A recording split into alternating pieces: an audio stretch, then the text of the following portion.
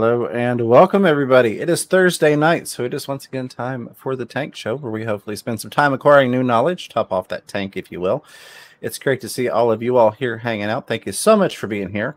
We're going to cover different types of filtration, some pros and cons with each one of them. And before that, we're going to talk a little bit about what filtration does and the three major components to filtration. As always, I've got my buddy, pal, and co-host Chattanooga Ed here with me tonight. Ed, thank you as always for being here. It's awesome to be here. So I figure it's been a while since we did a subject-oriented Thursday night, so might as well jump back on that. But to start out with, in terms of filtration, and most of you all will know this, but maybe you're new, maybe you don't. There are three types of filtration that you're looking at. You've got your mechanical, your biological, and then your chemical. Most of what I focus on is going to be your mechanical and your biological. I don't so much mess with the chemical, but we'll still talk about that a little bit. So your mechanical is, of course, going to be anything that's physically pushing or pulling water. It's designed to pull out particles and debris and waste and that type of stuff. Your biological, it applies to your filtration method, but it's also very much a part of your tank, your ecosystem. If you set up a tank properly, cycle it, grow that beneficial bacteria in the tank, you should have biological filtration going on inside your actual tank via that beneficial bacteria. But it is nice to have a good filtration source that can house some beneficial bacteria as well. And then your chemical is going to be, typically speaking, using carbon. That's the most common. And what that does is that actually absorbs toxins and things out of the water. So I honestly don't use carbon a whole lot. It's one of those things when I first started fish keeping, it was like, well, you have to have carbon. And then as I, grew in the hobby and I researched, I learned exactly how things worked, what they did, and why we used them. I kind of pulled away from activated carbon just because I don't really have a need for it between my mechanical filtration and my biological filtration. It is good for pulling medicines and things out of the water after you've had to dose some fish, things of that nature. I do keep some on hand just in case I need it in an emergency.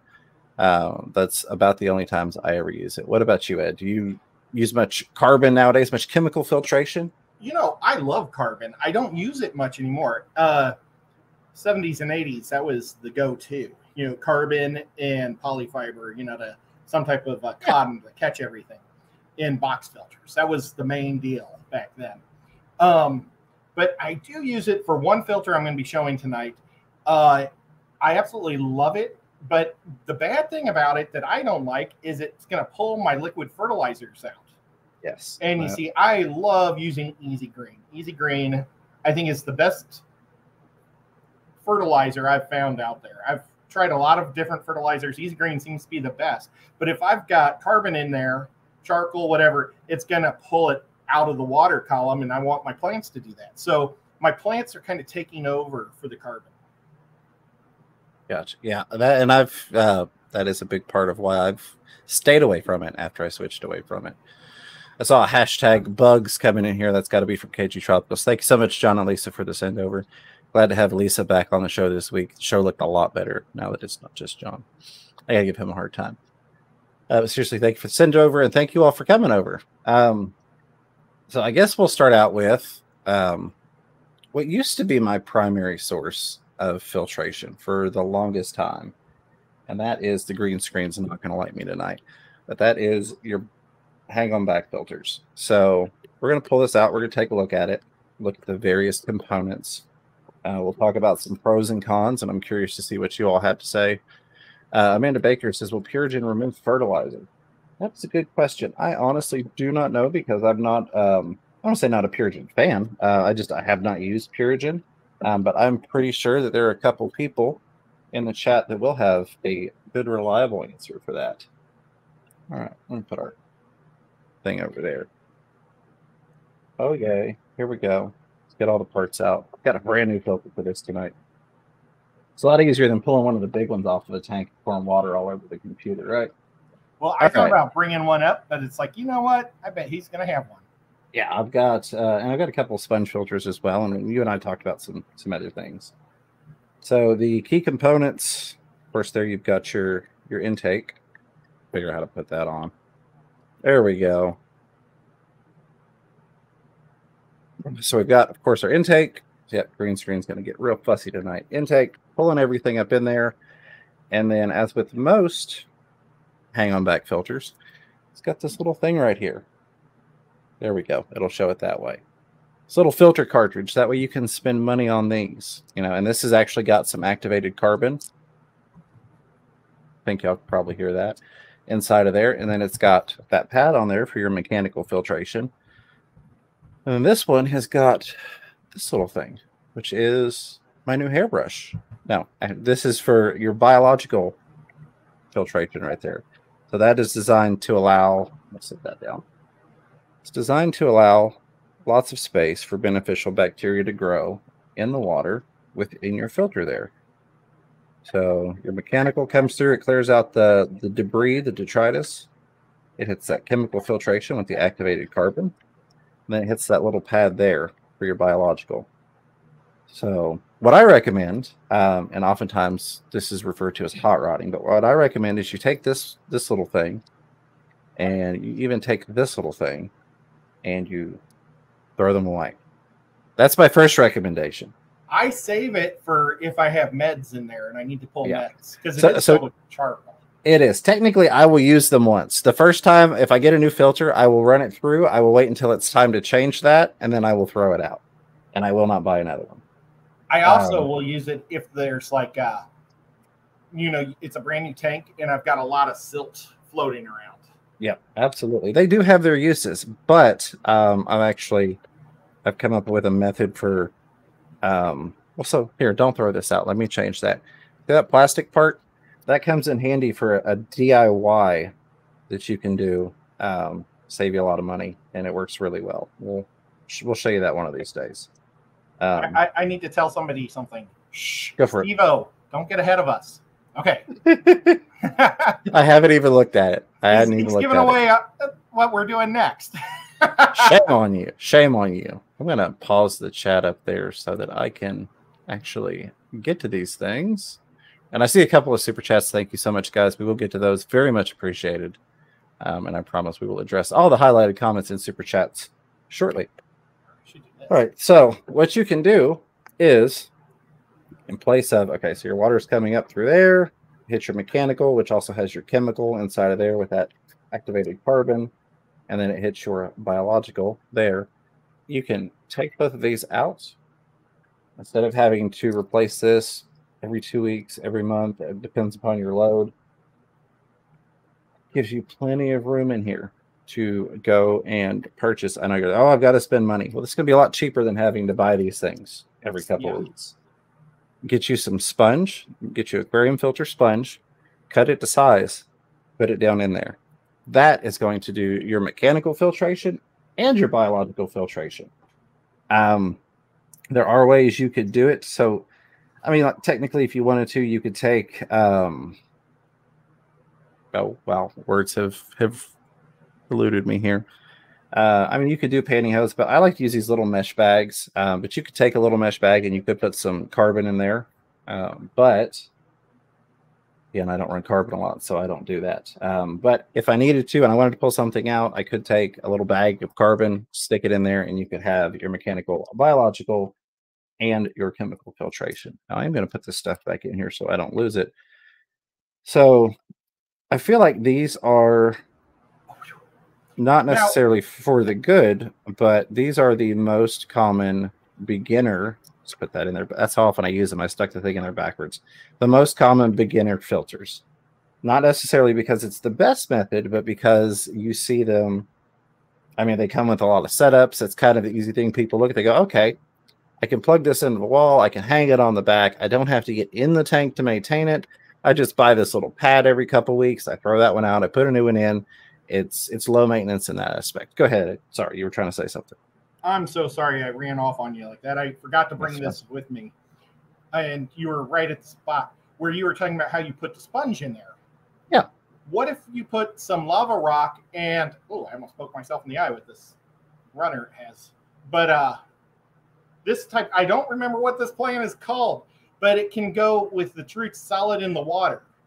So you could you put this pot or this plant in there with just rocks around it, and then it would just flow all the stuff from the tank, and it'll just slowly eat the stuff. Plus, you'll have beneficial bacteria in all those rocks. Absolutely. So that is going to cover your beneficial bacteria, and that's actually going to cover the final stage of filtration, which is, you know, you getting in there and doing water changes to pull out the nitrates, because you have ammonia that turns into nitrite, which turns into nitrate.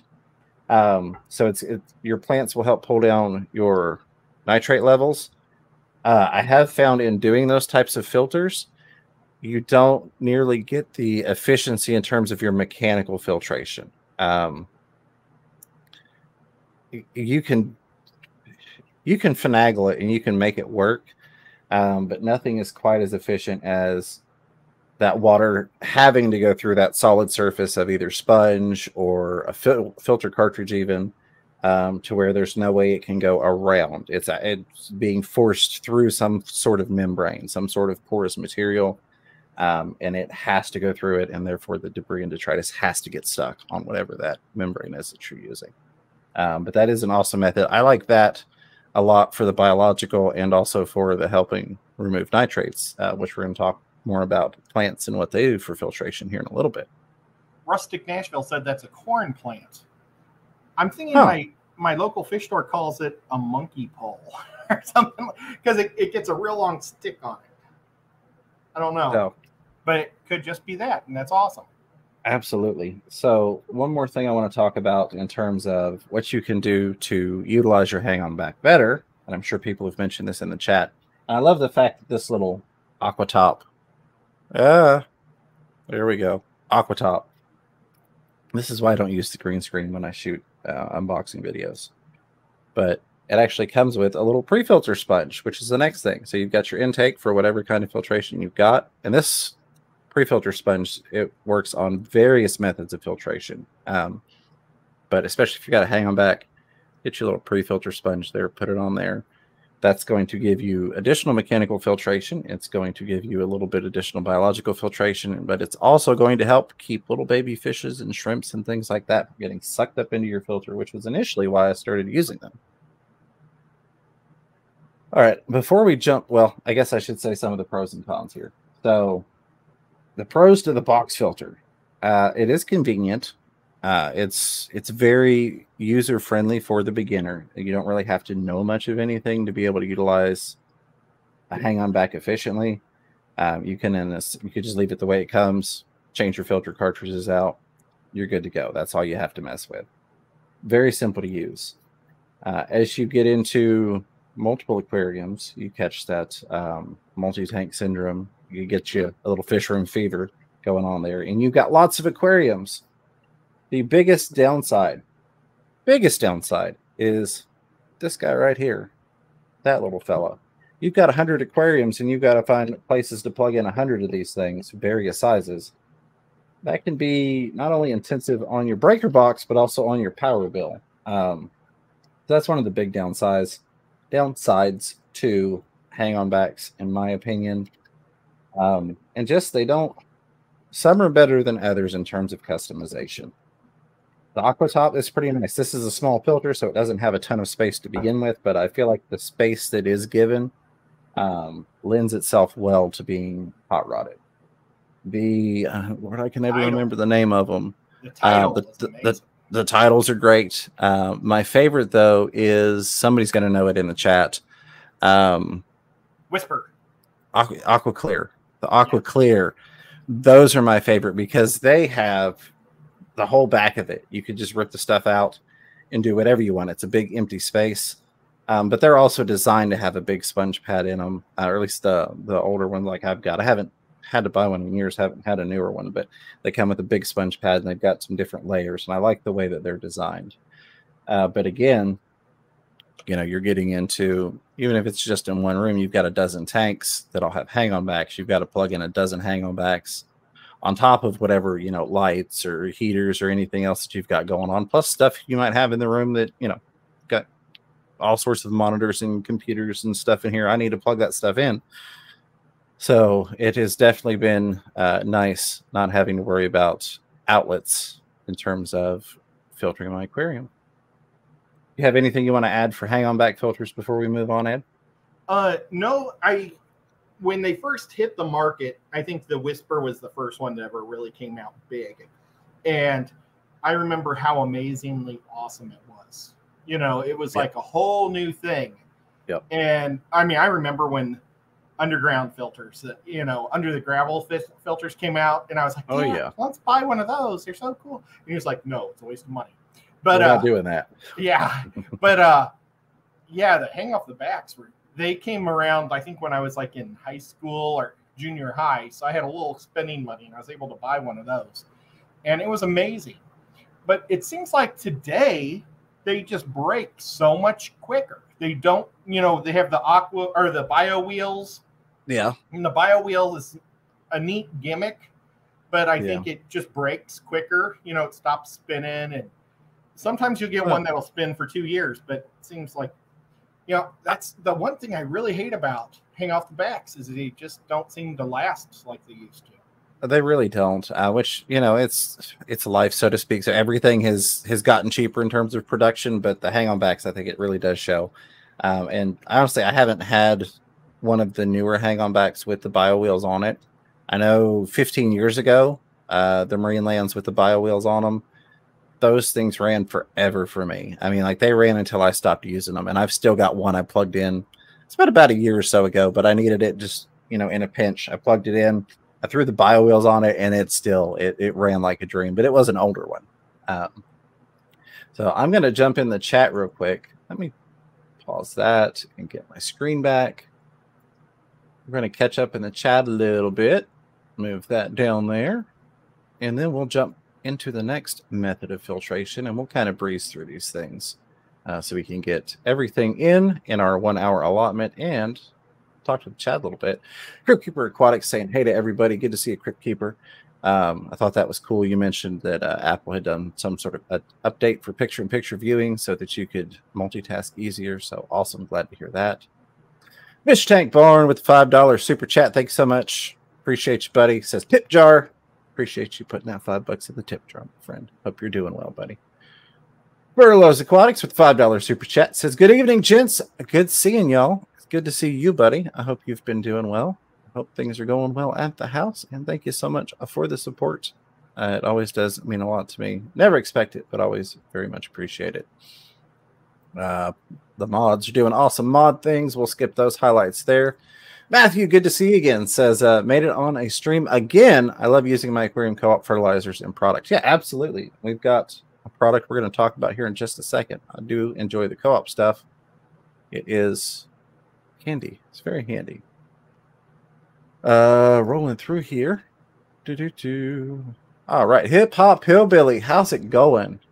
Saying Fish Room Fever in chat. I'm using a Higer 24/7 light, root tabs, and dosing Easy Green twice a week. But my Hornswort, I think that was going to be Hornswort, and the spell check went Harry Potter and turned it into Hogwart. Frog Bit and Ludwigia all seem to still be going downhill. Any advice? So you've got tabs, you're dosing twice a week. The first thing I might do, now I don't know if you're testing your levels. If you're testing your levels and it calls for it on the Easy Green, they keep dosing twice a week. But the first thing I might do is just dose once a week. Sometimes we can do more harm than good by over-fertilizing, by putting too much in the water. But depending upon your light cycle, I mean, that's a good light. The Higer 24/7 is a good light. I did unboxing a little while back on a Higer light, and I like them. I've got another one, though, that's I'm going to finish filming the rest of the unboxing for hopefully tomorrow. I tried to film earlier and the power went out. We had some nice thunderstorms. Got a good light. I mean, you're doing your fertilizers. Those guys in particular, sometimes, so I guess there are a couple things to look at. One is they might need a little bit of time to die up and come back.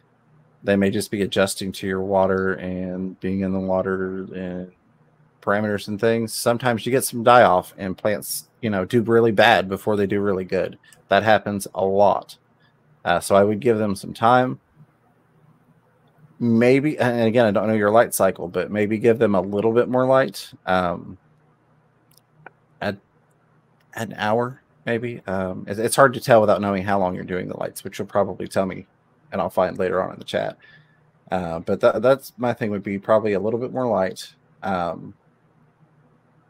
If you're testing and you find that they're just eating that stuff up and you're not seeing, like, you're seeing no nitrates whatsoever, you could try dosing a third time a week, but I would not do that unless you're testing and you're seeing that the plants are just soaking the stuff up. I have seen it happen before, but it's not very often. Normally, when it's like, hey, I got new plants, oh, they're not doing well, it's the adjustment period more oftentimes than not. Go ahead, buddy. I see you've got something to say there.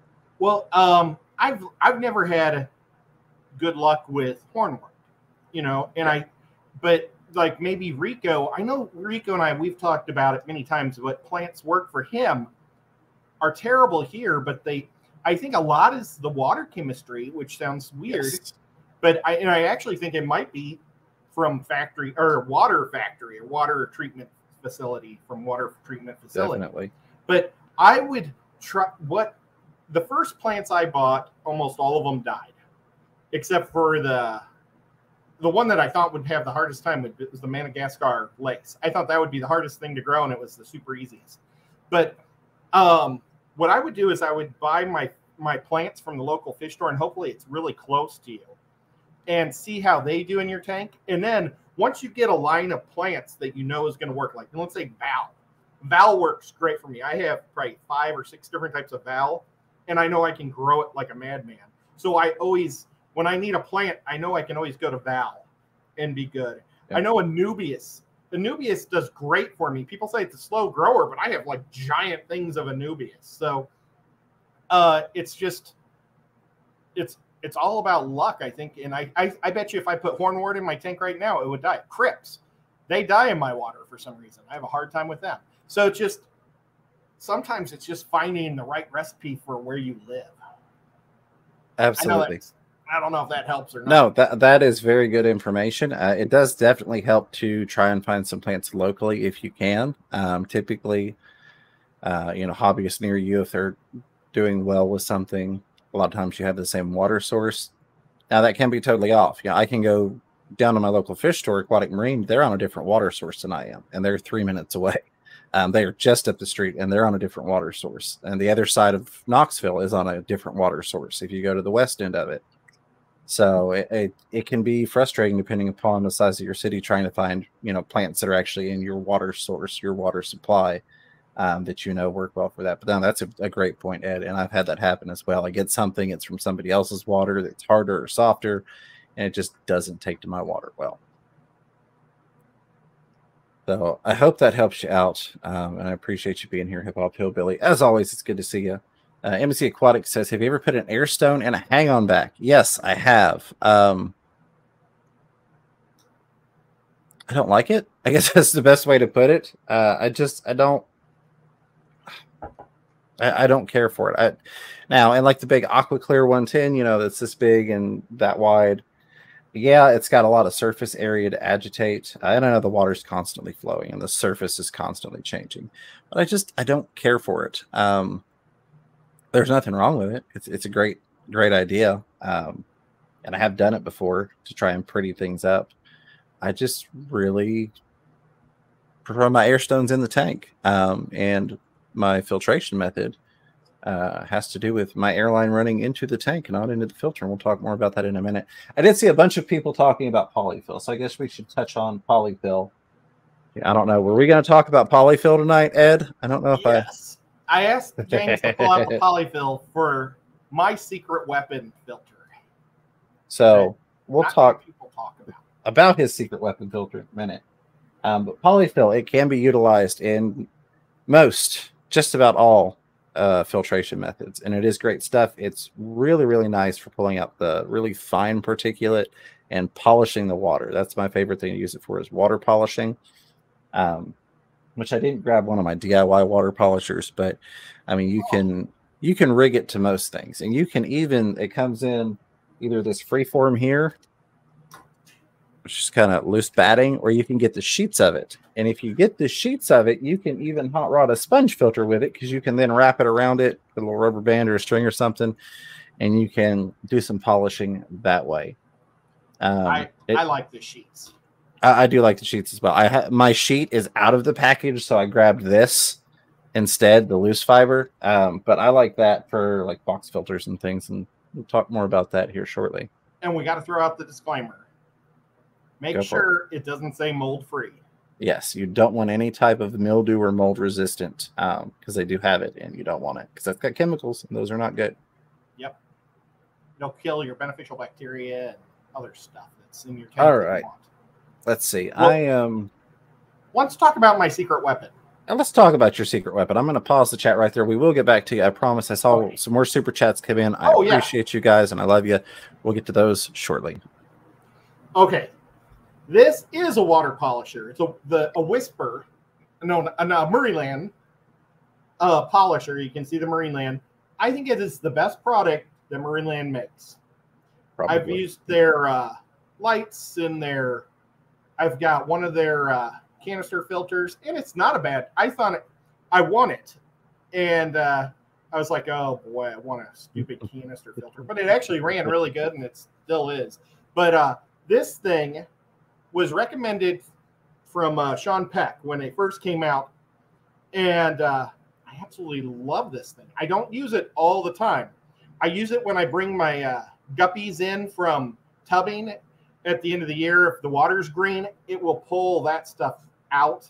It will make your water crystal clear. Like if you've got an algae bloom, you hook up one of these and you just keep changing the polyfill out of it, you'll pull that right out. It's crazy. Yep. And it's completely submersible. So it goes completely underwater. I used this thing. I used, playground sand in my 200-gallon tank. Lots. And the problem with playground sand isn't the sand. You know, it's great and cheap, but it's mixed with clay. So it sticks for kids when they make castles. Makes sense. That's why they put the clay in there. But in a fish tank, clay just makes a cloud. I used this. It pulled all the clay out of the water. I mean, it's amazing. Awesome. And it's like Twist. That whole thing goes under. But they give you a couple different little filters here. Now, this one is the one I prefer. And what I do is I wrap the polyfill around it. Mm-hmm. But it gives you 2 chambers. And I always keep a little piece of foam in there for, to catch whatever goes through. Or if I keep it in there long enough, maybe beneficial bacteria. But I can load this. I've loaded these up several times with carbon. So it's going to pull stuff out of the water. And it has 2 little chambers, so you could like put 2 different things in there. I can't say enough. I think it, and I got this on sale at PetSmart for I think $39, and they're normally like $70. They are expensive, but they work really, really well. Yeah, now, and I mean a lot of space in there, so the polyfill goes in there, and they do give you like even a water softener, or like the type of thing that you would have a filter for a RO system, that paper type folded. They gave me 1 or 2 of those filters with this. Nice. I've never used it because I've always used this thing, but like if there was a disaster, maybe I'd use that. It's like it's kind of like those stupid hang off the back things that you never want to use because I don't ever want to buy more. But I tell you, this water polisher, can't recommend it enough. Yeah, definitely. And we've talked about you can do a hot rod version with just a power head, which is essentially what the top of that looks like. Just take a power head and then not this style of water bottle because it's got a small top, but a water bottle, cut the bottom off. I usually put a little piece of sponge in there just to keep the polyfill from getting pulled into the impeller. And then I just shove polyfill in the bottom of it. And that's my DIY polisher. I yank the water bottle and the polyfill off. When I'm done with it, throw it away and put it up. Should I talk about this since it's kind of the same? We aren't there yet, but yeah, go ahead. Okay. We'll skip to. We can skip to internal filters. Go right ahead. So next method we're talking about internal power filters. Yeah, but it's also like a polisher in many ways because it's just the power head on top and it's just a container at the bottom. So now what makes these sharks really cool is you can adjust the flow rate at the bottom, how much you want in there, but it's all magnets. If I can figure out how to do this. That is awesome. And I mean, just little thing after little sponge, but I could put little contain. If I was actually running this, I would probably put a bunch of little bio balls in there to do it. But so it's still got some custom bit. You know what I'm trying to say. You can still do some customization to it. Yeah, it's all magnets, which is really neat. Yeah, that is nice. John from KG Tropics, he sells these things. Yeah, fishkeeping.com. And I mean, look at this. It's just all. Now this one has a magnet, but it also holds down. Yeah, but one of the great things about those, which is actually brings up a downside that I forgot to mention on these. That thing's in the water, so if you lose power, which the lights flickered because there was a big lightning strike, so hopefully I don't lose power. But if you lose power, you don't have to reprime that thing. Power comes on, it's already in the water. You know, it starts going again. There are some self-priming hang-on backs, but a lot of them are not, which means if you have a power outage or you unplug it, you have to reprime it. You have to get water back into it so the impeller's not running dry. I had to do that earlier when the power went out. Not fun. Yeah, I love these things. Well, I say I do. I've never actually even used it. I love this one so much, I'm afraid to mess it up. I put it. He loves to show it off. I have noticed that.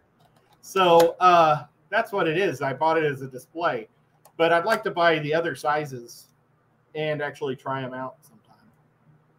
Absolutely, definitely.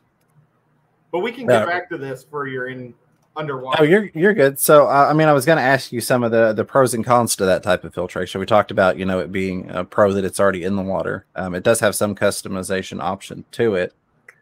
Cons, it's electric. Yeah. And it's limited space on the inside. The polisher, you know, the Marineland polisher has probably 3 times the space. Yeah. But they are a great filter. They work really well. Oh, yeah. I will get to you guys and give you a formal thank you. But Rico Stan, Stephen P. 2003, Rustic Nashville, Paul Cetera, Rustic Nashville again, Rico Stanigan, and Fish Tank Dad. Appreciate all the love and super chats from you guys. I'll give you a formal thanks here shortly as we scroll down to it. I'm going to get rolling. We've only got 27 minutes left. I've still got a couple things to talk about. And really hoping the power doesn't go out again. So moving on to my favorite type of filtration, probably, if I had to pick favorite, it's going to be your sponge filters. So we've got 2 different types here. We've got the, of course, everybody knows from the green, the Aquarium Co-op sponge filter. That green just disappears into the green screen. I love it. I'm going to have to, there we go. So there's a pro. If you're using the Co-op stuff and you have a green screen and you want that to disappear, you just, Yeah. No, so Co-op ones, they are a lot more porous. There's a much bigger, see how close we can get that. Do a comparison on the porosity here. Much bigger hole there. And now I'm just going to disappear with everything. No, we're not going to do it. There. So you can see, boy, that green. It's not working out. The big difference in the porosity.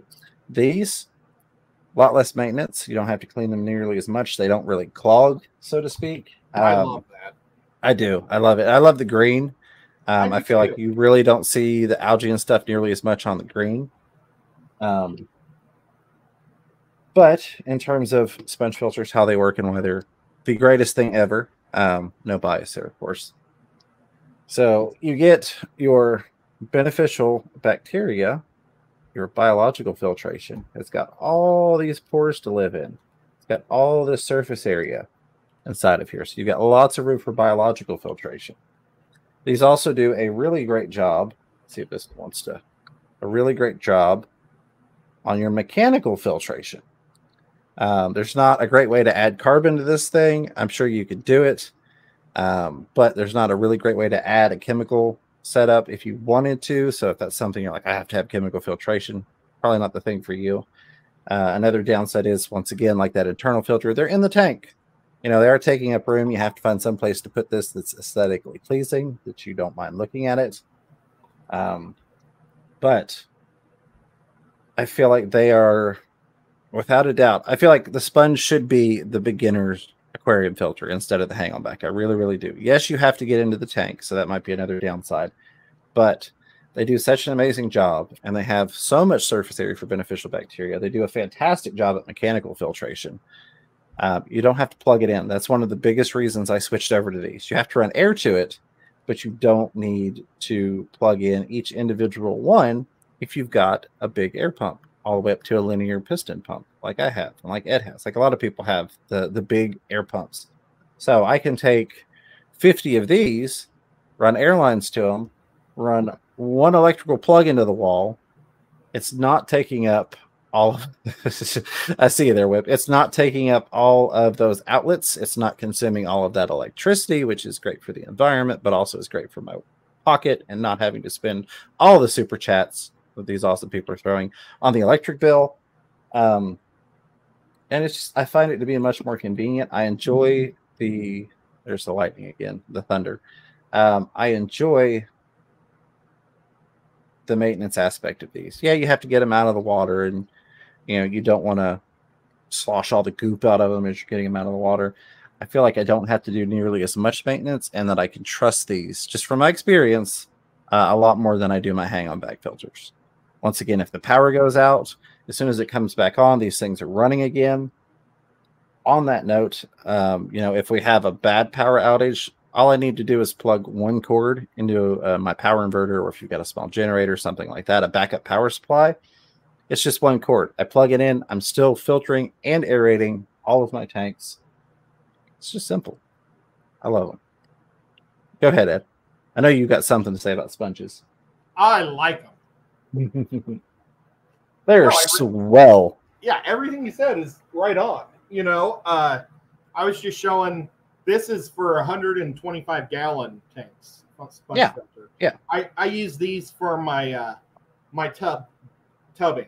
Now, I don't use them outdoors, but I do inside. So if you look at any of my indoor tubs, I have these giant monsters in there because awesome. It's a 110 gallon tub. I want some oxygen going to it. I don't have substrate in there, so there's less beneficial bacteria stuff that it can hang on to. So I love these for that. Absolutely. And that's another thing. So like you're talking about what that's rated to. This is your typical, 40 gallon sponge that I was just showing you. This is recommended for what?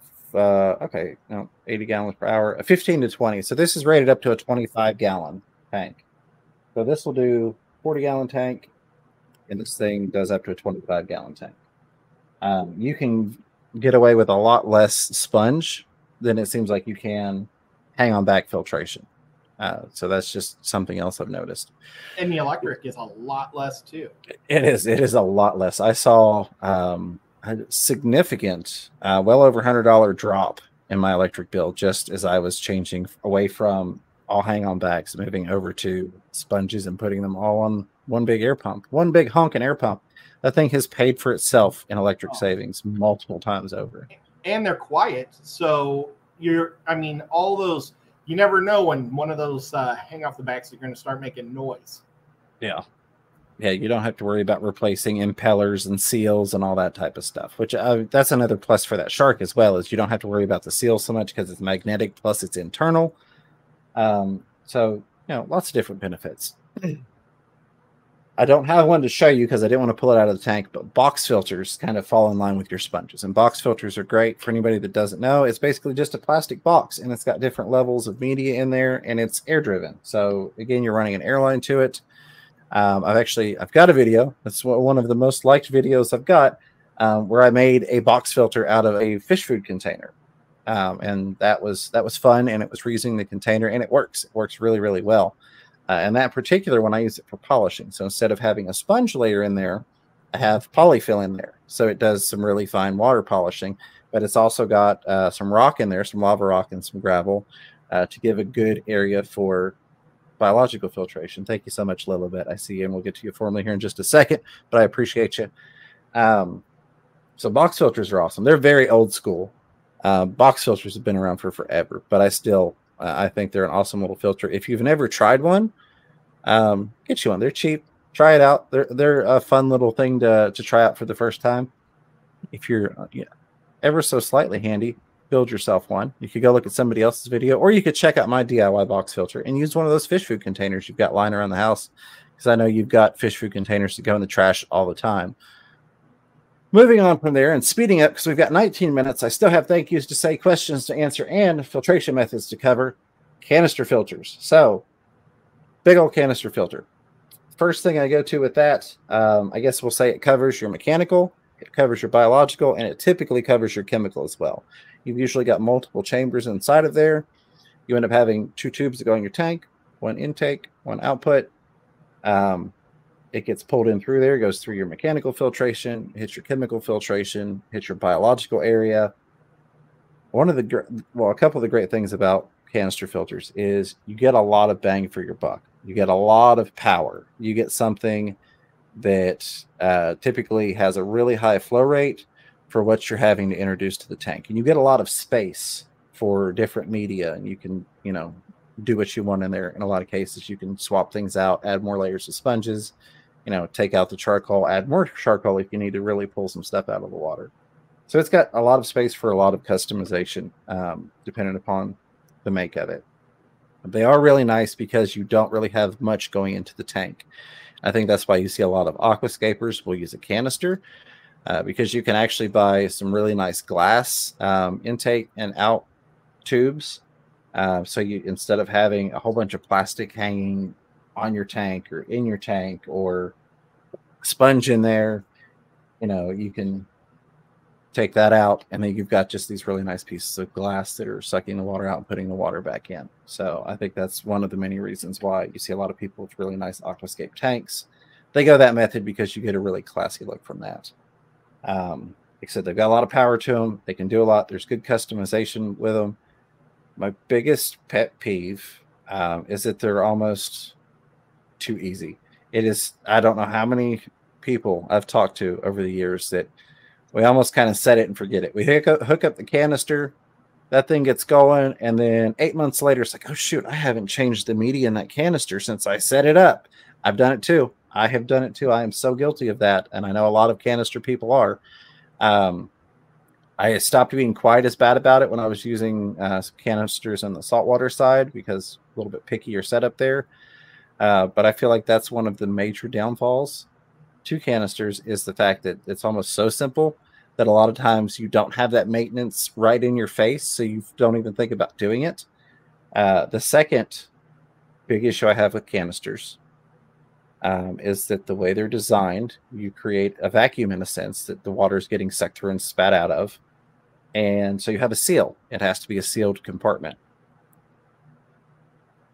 There's nothing like coming into a flood because the seal has blown on your canister. So it has sucked all the water out of your tank down to however low you've got that. And usually those things go pretty deep. Pretty deep. Yeah, so you get, this much water, that one, depending upon the size of the tank, and it is just blown out everywhere. I honestly don't. I've had the seals blow enough, even with, when I do take them apart, properly cleaning, trying to replace them if I even think there's anything wrong. I still don't trust a canister to the point that I will put it in a 5-gallon bucket. And now I have water sensors, so I'll put a water sensor there just in case. Because I've had enough seals over, years and years blow out on me that I don't trust them anymore. So that would be my biggest, probably, if I had to pick, my biggest con is the potential for catastrophic water damage if your seal goes out. Now, do you put Vaseline or anything on your seals? Yes, you can put Vaseline on the seals. There are a couple other things you can do with them. Some different oils and stuff that are organic and they won't cause any harm. But even with doing that, I've had seals that looked perfectly fine. They still had their elasticity. And, once or twice, it's even been an issue where I didn't get the seal completely seated in there properly. And I had to take it back apart and start all over again, So they're great. They've got a lot of power to them. You do have good customization. They're kind of hidden away, but that also plays to the con of the fact that they're so well hidden away that oftentimes people don't maintenance them. And when you do the maintenance required on it, a lot of times it is messy. It's a hassle. You've got to reprime the hoses a lot of times. Sometimes they don't want to reprime properly. You get air bubbles stuck in there. Just getting all the compartments back in and getting the water in it and sealed up and all that can be a pain in the backside. So I use them. I've got a brand new one back here that I won at one of the raffles that's going to be going on one of the 25-gallon cubes. Technically, it's going to be going on both of them because we're building a water bridge between the two, but don't tell anybody. That's a surprise. But it is definitely not one of my preferred methods of filtration. Thoughts, Ed? Anything else before we fly through the last one, two, couple things? I had my first one I ever had was a Magnum, and they were awesome. I miss them so much because they were clear plastic. I wish to God I still had it. If I would have known that I was going to be on YouTube, I would have saved it, even though I didn't. The Magnum 350, I think, was the greatest canister ever created. And those old school people in the chat are probably going, yep. They did have some seal issues from time to time, but that was mostly on the Magnum Hot, which was a hang-on tank canister, which was an interesting concept, but seals were horrible. Well, it wasn't. And what I did is I was always paranoid it would eventually break because it was so old. I kept it in the dry sink. Nice. And then I only had it go about 2 feet, or well, no, about a foot into the tank, so it wouldn't drain off too much. Because what happened to me was I had a brand new fancy pants filter. It was one of the first fluval ones, and I hooked it up, and the seal didn't last while I was it always happens when you're on vacation. I was on a Indian convention somewhere, so I was gone for 4 days, came home, my house smelled like dead fish. I mean, it smelled like a fish market. And because I used to like to keep the intake way down low, so I would get the stuff at the bottom of the tank. So I had it real low. I had so many Africans die from that. And then it flooded my whole office. I had to pull the carpet up. It was horrible. It was horrible. Yeah. The one time we were headed out of town, I think we were going to Aquashella, Orlando. We got like partway through Georgia, and Mrs. Fever calls me. She goes, "There's water everywhere, and this thing is blown out." And it was the plumbing from the 90-gallon to the 100-gallon that's below it. Something had clogged one of the drains in the back because it's got an overflow system. And I was like, just unplug it. They've both got sponge filters in them as well. So they will both run just fine until I'm gone. The water levels will be a little off, but just unplug the main pump. I mean, that thing's 1,400 gallons an hour, if that's the little one. I think I've got the bigger one, which is 2,000 something gallons an hour. So that's a lot of water it was trying to kick up into a tank that was clogged. It was just going into the floor. But yeah, it's always when you're going out of town.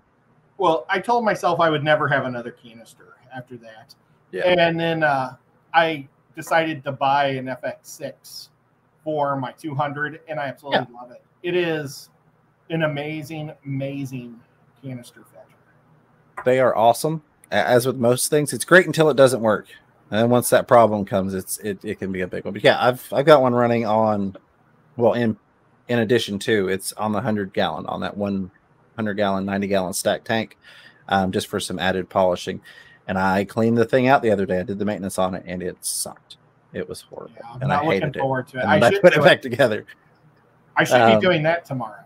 Yeah, and I'll give that 6 more months before I touch on that. All right, so we're going to grab one last thing that I really want to talk a little bit about. We're going to speed through a couple of things we're not really going to talk about, but we're going to mention them. And that'll give me hopefully 7 minutes to get caught up in chat and say thank yous, which is probably not going to be enough. We're going to try. So the last thing I want to talk about in terms of filtration methods that I really use is going to be your sumps or your wet dry or your trickle filter systems. There we go, trickle filter systems. Some of the great things about them, there's so much customization, especially if you build your own. You can do anything and everything you want in terms of compartment size. You can build in the mechanical, biological, and the chemical filtration. You can leave any of that out that you want. You get the addition of filter socks, which I thought I had one in this little pile of stuff here, but I don't, which gives you some really nice filtration. They have different porosity levels with the filter stock, so you can use that in place of polyfill for some polishing. You do it for your larger things, your larger detritus and debris. So much customizing that you can do there. You can actually put your heater and everything down in the sump, so it's out of your tank. You don't have to look at it. They're really great. You can build them as big or small as you need, pretty much. You can get a big pump in there if you need to move a lot of water. You can do a small pump. You can build them yourselves out of an old aquarium or other things as well. I don't recommend you doing that without understanding how a sump works and how water level adjustment works. So please research that one in particular if you're thinking about doing a sump. The biggest downside is, I still give you two things. The first would be the price. They're expensive.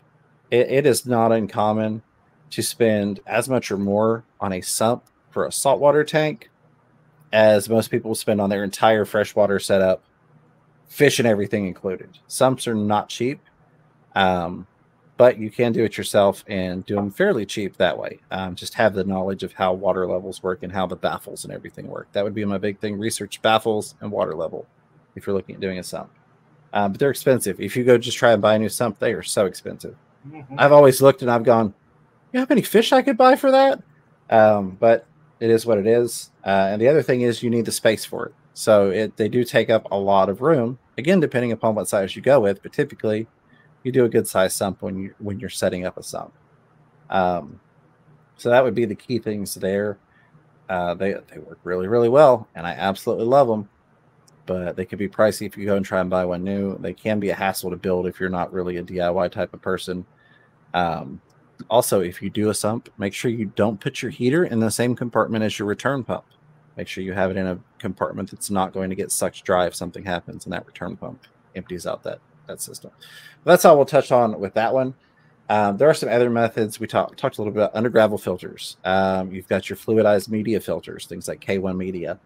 And those are neat. K1, for me, it seems like you have to have so much fluidized media to be able to sufficiently filter a given volume of water that it just hasn't been worth it for me. I've played with them a little bit. I think it's a really cool concept. Is that like a zest filter? Yeah. So that's got it in there.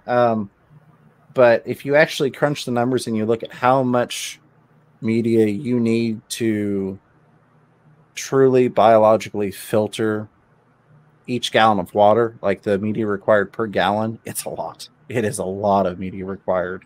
But that is an option, and they are cool and they look cool as well.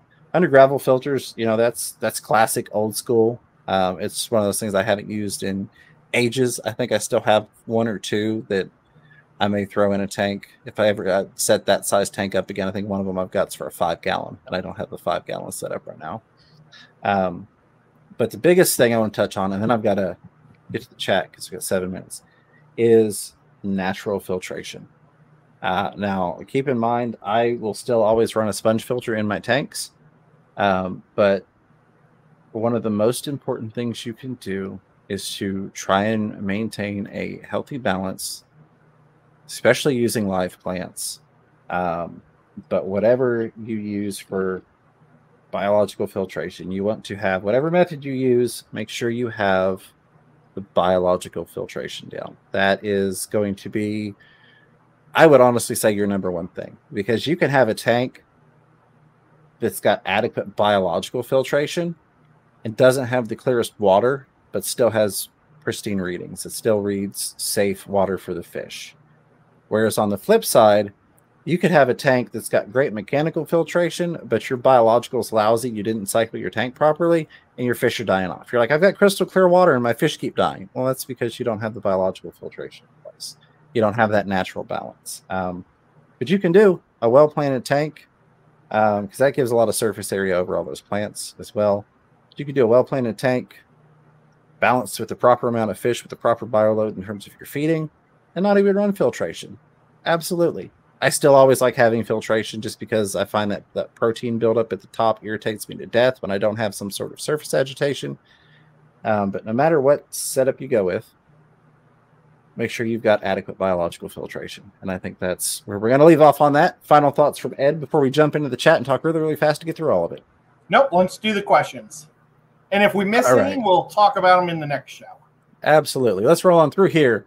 Sergey Sieber was saying the little filters, referring to those aquatops, are great. Still got it on the scape off tank with the betta. So she got one of these from doing the scape off at Aquaticon, as did I. That's where that came from. She says it's running great. I haven't got to try it out yet, but it's looking good, and I'm glad to hear good things. Thank you so much, Sarah. Matthew again says, an easy carpeting low light plants, or any easy carpeting low light plants. I had bought $25 worth of dwarf hairgrass, lobelia, and it all died. Low light. I mean, my favorite carpeting is Monte Carlo, and it really doesn't require that much. It really doesn't. Most plants, if you've got just a standard, which I know you've got the, you mentioned, no, that wasn't you mentioned. I forgot what light you've got, Matthew. I feel like you've said it at one point. Pretty much any of the LED aquarium lights, though, and a lot of the newer fluorescents, they cover low to medium. They don't just cover low. And so quite a few of them cover, up to high, if they've got adjustment to them. But with any of your standard nowadays LED aquarium lights, I don't see any reason you couldn't do like a Monte Carlo or some things like that. Ed, what's your favorite? I know you've got a favorite you throw out there usually. My favorite, which plant?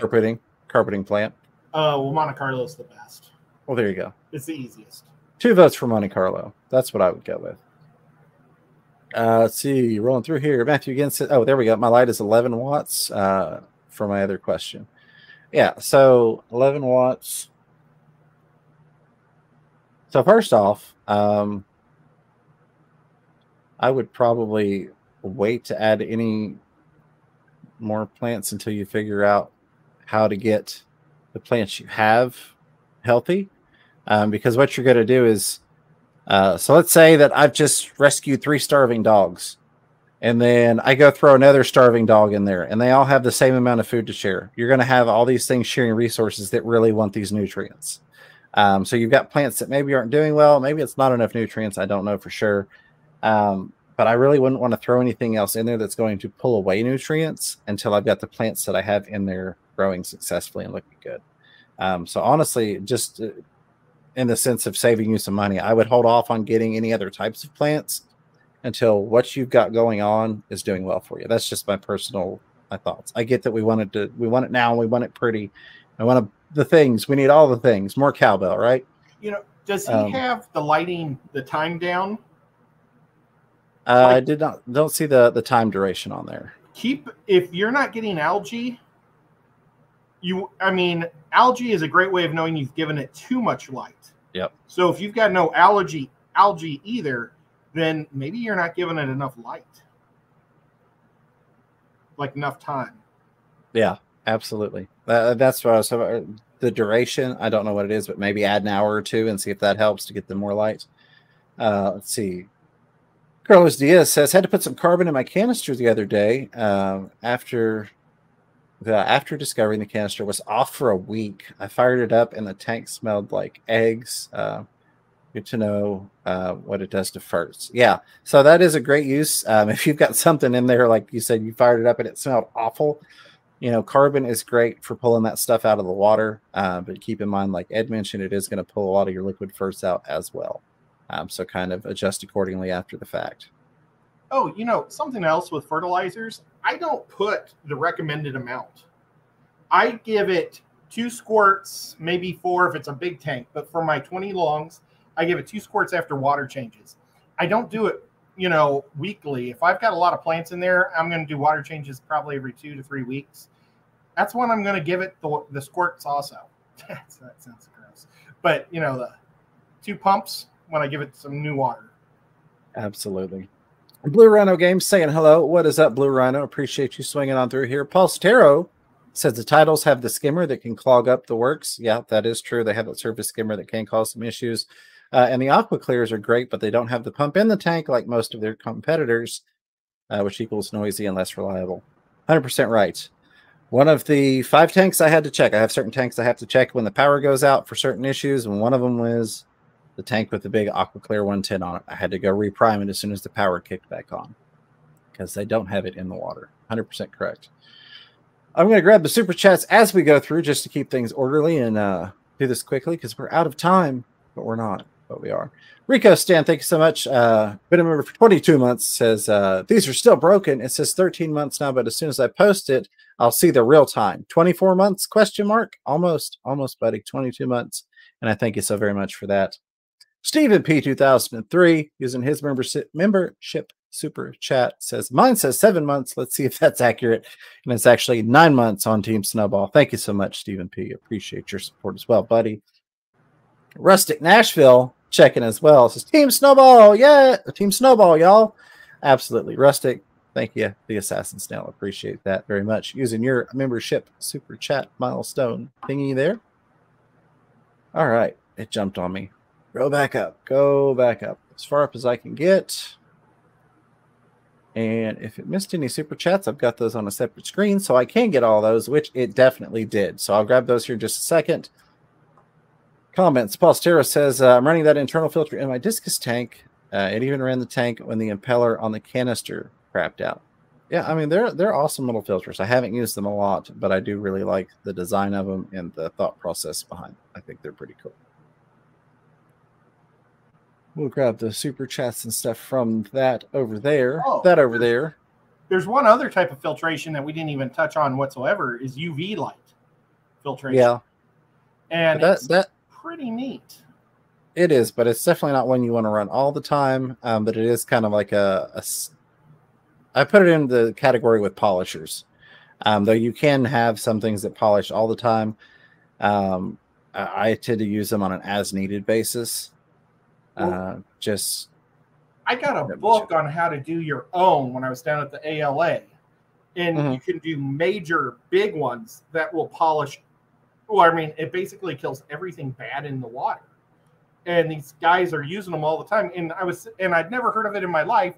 And I was sitting at dinner with Corey and Dean, and Corey was talking about how he uses one on his turtle tank because turtles are so dirty. Yeah, I remember you telling me about that. That is so cool. So, but we don't know much about it. We've never used them really. I mean, I use a little UV filter to. I used them back on the saltwater side years ago, as needed from time to time. Okay, let's see if I get caught up. I got 20 some odd minutes of stuff to grab here. 30 minutes. Paul Stero says, I run the Shark in a 20 long with the sponge filters. The combo keeps the water clear. I bet it does. That sounds like an awesome combo. And that sounds kind of like the way I would utilize it in addition to something else. Lots of people showing love for the Aquarium Co-op sponge filters. Absolutely. Got a bunch of those, and I love them. Super chat, super chat, super chat. I'll get all y'all together here in just a second. Buddy Viper says, why is Ed using an airstone in that sponge filter? Why not just attach it to the nipple inside? I may have missed something. So, well, Ed, do you want to take that? Well, she asked you why I do it. Oh, well, I could answer, but yeah. I've been waiting for this question. Okay, well, the idea is if you do that, the bubbles are going to be a lot bigger coming up. So it's going to be more loud because when it hits the surface. So little bubbles won't make as big of a, but little bubbles have more surface in the end. That's going to pull more water up and actually pull more stuff into your filter by going up. And it's kind of like the state with the most seashore or most beaches is Wisconsin because of all their lakes, I think. Or maybe it's Minnesota. I don't know. It's one of those.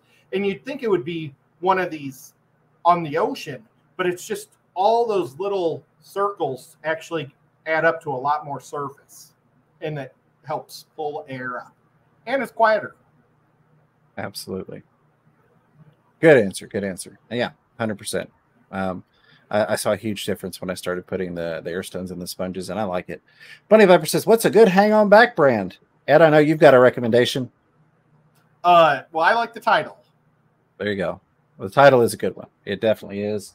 I have not tried this out yet, this Aqua Top that came with the tank from the Escape thing.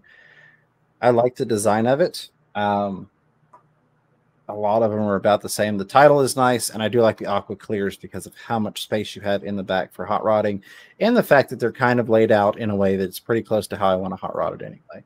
So if I was going to have to go buy one right now, it would probably either be a Tidal or an Aqua Clear. Yeah, and you know what? And I also really like the really cheapy Marineland ones. They're super cheapy, and they seem to last forever. It's crazy. All of my back in the days have been Marineland. Like all the old hang-on backs, it was all Marineland, and I loved them. I did.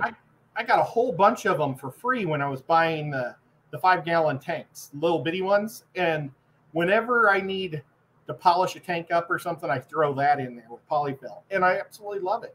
They're nice little filters. Definitely. So Matthew says, I do have a little bit of hair algae, and I run my lights for 8 hours. So I wouldn't kick the lighting duration up anymore. I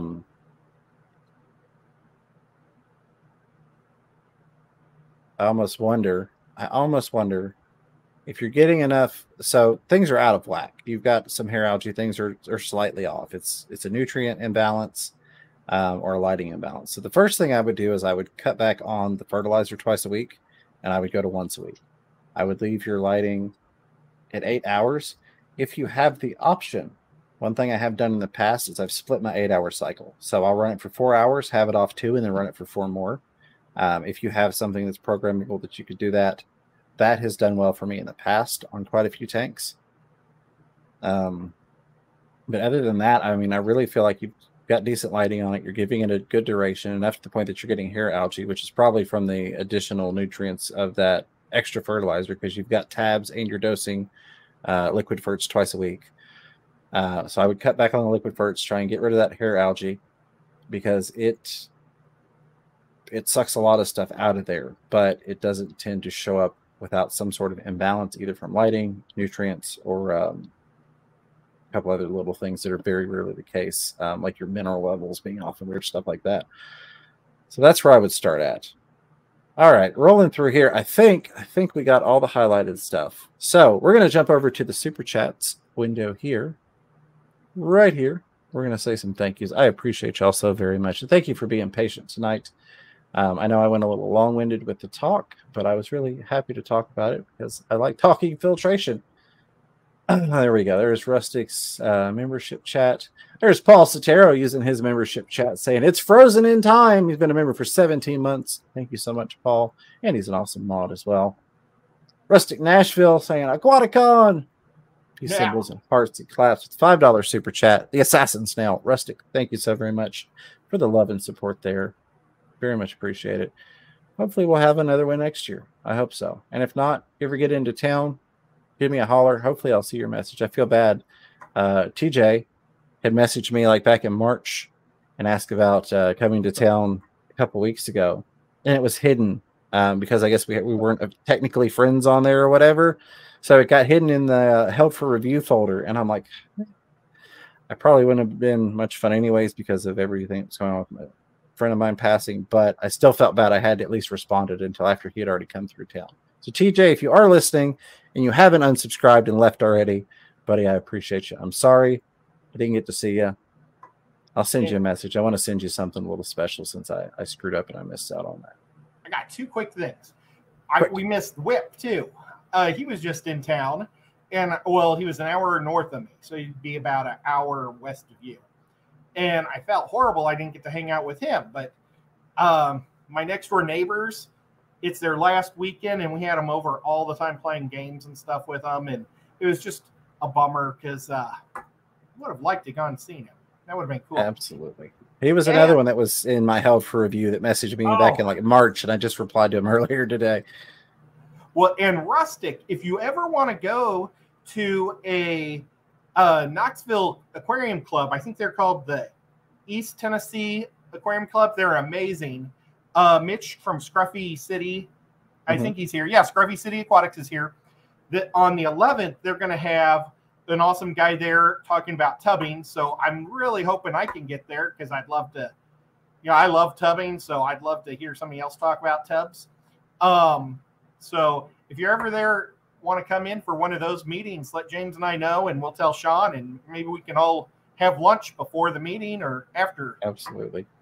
It'd be a good time. It always is hanging out with fish nerds. Oh, yeah. Rico Stan with the $5 super chat. Thank you, Rico. Says 6 sleek swans swam swiftly southwards. I think I got that. 6 sleek swans swam swiftly southwards. Yeah. Thank you for the tongue twister. Appreciate that, Rico, and the $5 super chat. Thanks for the support, buddy.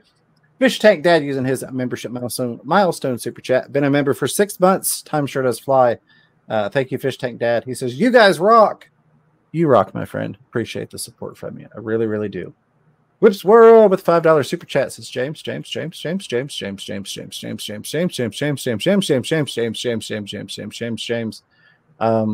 I forgot. Well, I'm sorry you forgot, buddy. But I appreciate the super chat. Appreciate your support, my friend. I'm sorry we didn't get to hang out. But thanks so much for that. Lilibet Tavares with $3 super sticker with that cute little fox saying, how's it going? It's going great, Lilibet. I hope you're doing well. Always a pleasure to see you on Thursdays. Thank you for being here, and thank you for the support. There's our buddy, Ben Wiggles, $10 super sticker with that cute little fox with the little heart. Love you too, Finn. Thank you so much for that. Really does mean a lot. In here every week as well. All of you guys and gals, ladies and gents in here every week. Appreciate that. Only Oscars throwing that $10 out there. Said, glad to make the live show. Thank you. Very much appreciate it, Only Oscars. Always showing love and support. That means a lot to him. Thank you for that. Last but not least, and then we'll go over to Ed's show because we're burning up his time now. Killer Kitty 08 with that $2 super sticker. That cute little fox doing the number one. I love it. And I thank you, Killer Kitty. Any final thoughts, Ed, before we head on over? No. Oh, well, Mitch said the meeting is at 4 o'clock at the Blunt Mansion in Knoxville, Tennessee on the 11th. There we go. All right. We're about to head over to Ed's next. The link is in the chat for those of you watching live or catching the replay. You can still pull that out of there. Ed, as always, thank you for being here, my friend. I really do appreciate it. All of the lurkers, listeners, super chatters, contributors, questioners, commentators, of course, the moderators and the members. I appreciate you all so very, very much. And of course, the replay crew. I love you guys. Till next time, keep your fish healthy. Keep yourselves healthy. Don't be afraid to catch yourself a little fish room fever.